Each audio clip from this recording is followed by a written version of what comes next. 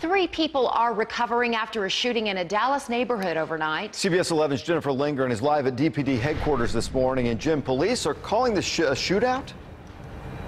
Yeah, that's right, Russ. You know, that street was full of bullet casings when officers got there. Police tell us they're looking for more than one gunman in this case, but so far they've not announced any arrests.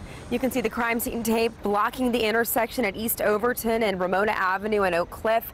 Behind it, officers from Dallas's gang unit talking to witnesses outside of a convenience store, though police are not necessarily saying that this is definitely gang related.